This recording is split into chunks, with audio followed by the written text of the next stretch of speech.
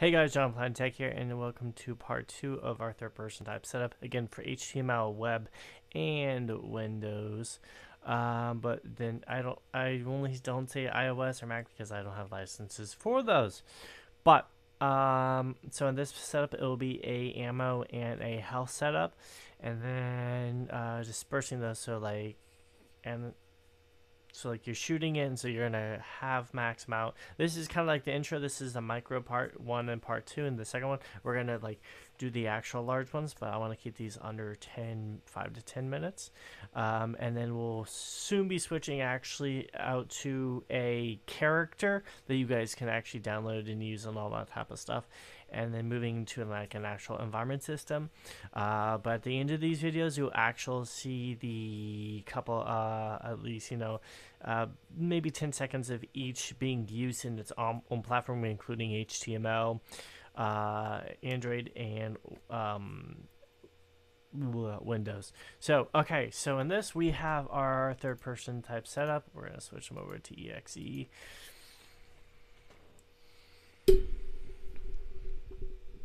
And here we go. He's moving along. There's a health pickup. Boom. Now, technically, you're not supposed to go over 110. Again, that's what part 2 is for, because I want to keep these down. But, boom. There we go. We have the stuff. So, technically, it should be, hey, if at 100 or if near 100, only add what is subject to get it to 100, else don't add it. Okay. So, what do we have? I have a ground scene, so technically I can just manipulate the ground, but that's not what we're here for. We're here to collect health and ammo. So we have our third person cube, and he just has this basic collide object controlled by keyboard and health, as was seen in the last one. But we have some new things. We have 2 GUIs, which are on Create, and then you're going to see these over by the Create 2D overlay item. And then we're going to go to Attributes, and we're going to go to Ammo. I guess the little 2-dot setup. Money sign ammo, money sign. That's to tell the system, that's to tell our engine that's a variable. However, you actually don't need to put the money signs anywhere else. And then that's the same thing with the health. So, but they do have some code assigned to them. If we go to behavior for the ammo, it says every few seconds do something. I say this is actually, so about 1,000. These are about milliseconds, so every 1,000 milliseconds is actually a minute. So every 10 milliseconds, so a tenth of a second, the currency node ammo is going to change text to ammo, money sign, ammo, money sign. So every tenth of a second, it's actually going to update. It's saying, hey, update this. And then same thing with health. That's telling it to update. Now, what else do we need to do? So we know we have 2 signs, and then they're supposed to update every tenth of a millisecond. So if we go to our new 3D scene 1 at the top of your scene graph, this is where we kind of put like overarching code.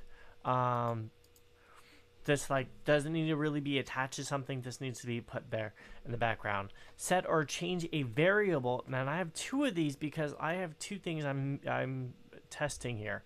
One is ammo. Again, we don't need to put the money sign, so we just need to put ammo. Ammo is equal to the value of 100, and we can start off with 0. So I can set that as 0 ammo, and we're picking up 10. But then, and then if I go over to our scene. Boom, boom. So, okay, before first drawing, do something. We're going to do 2 things. We're going to set ammo to 0, so it's not just saying ammo, money sign, ammo, money sign. It's saying, hey, it's equal, we have 0, we got nada. And then our health is set to Set or change a variable, health, equals the value of 100.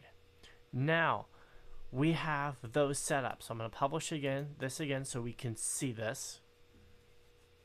Because I just changed the variable. Boom. Ammo equals 0. Health equals 100. Cool.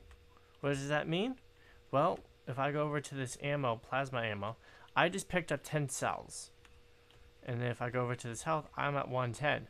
So how did I do that? How did I go? So we know, okay, we're supposed to update these two GUIs or like information panels every 10th of a second. And we just told it at the start of this game and on reload, hey, yo, you're supposed to say 0, and another one's supposed to say 100. So it's saying as soon as it's like preloaded in. Boom, you're supposed to say this, you're supposed to say this, until something has changed, until those variables are updated. How do we update those variables? Well, on this one, this is a health little pickup, we have on proximity. So if you're near me, I'm going to trigger something in the variable world. It doesn't have to really trigger something in the variable world, that's just what we're going for. So on proximity proximity, do something. We're going to set a test area sphere, but you could also do it for a box. Distance is 20. Sometimes I was having issues with 10 of actually colliding with it, so I did 20, but you can play around with that. The current active camera, enter radius, do 2 actions. Set or change a variable. Remember, these two GUIs are just placeholders so we can see the code running in the background. Another setup of, hey, this is how much ammo you have. So this one is the health one. So it says variable name health. Remember, don't need the money signs. We're going to add a value of 10. So our health variable, add value of 10, and then delete, and then we're going to delete the C node because it's a picked up, we already used it. Delete C node, time until deletion 1 second, or 1/1000th of a millisecond. Okay, but this is where we're also going to mutate it or change it in part 2. So just keep an FYI on that. And then on our ammo, same thing. Sphere 20, current active camera, enters radius, action. Set or change a variable. Variable name, ammo, add value 10. Delete a C node, hundredths of a second, a millisecond. Billboard 1. And that would be that. And then that's billboard 1. And that's billboard 2. So, what did we just learn? Okay. We have 2 GUIs. The variable names are ammo and health. By putting money signs, we've told the game engine these are active variables. These are global variables.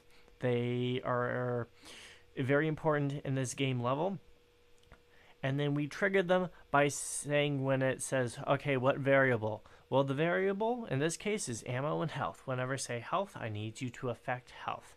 Now, if you were to say health 01 or health 02, not going to do anything. There's no money sign health 01 or money sign health 02 money sign, so it's not going to do anything.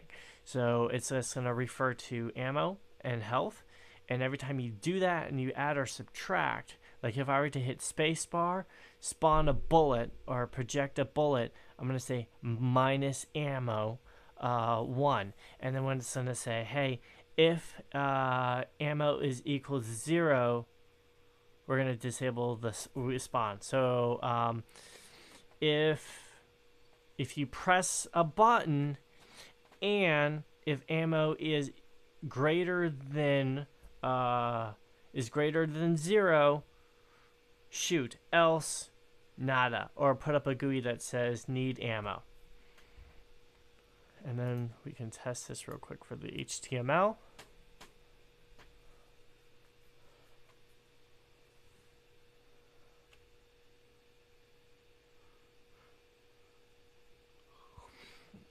Boom. And then you can see ammo is 0 and health is 100. So we're going to pick up some health. We're at 110. And then we're going to pick up some ammo. Boom. And then we're going to climb this ridge, or attempt to climb this ridge.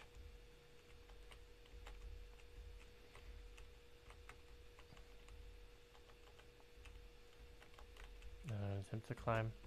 Oh, can't climb that one. Too rude. Okay, so in the next one, we're going to make everything a little bit more detailed so we can have a little more detailed system. We're going to actually do an actual like weapon pickup, so we can actually have we can pick up ammo all we want, but we actually need a weapon to actually shoot something. And then we're going to make an environment, and then an enemy, and then an actual level, and then we're actually going to make a little mini game. Okay, guys, hopefully you like this. Remember, hit like, subscribe, comment down below. If you have any comments or questions, just post them, and I'll get to them when I can. Peace out, guys.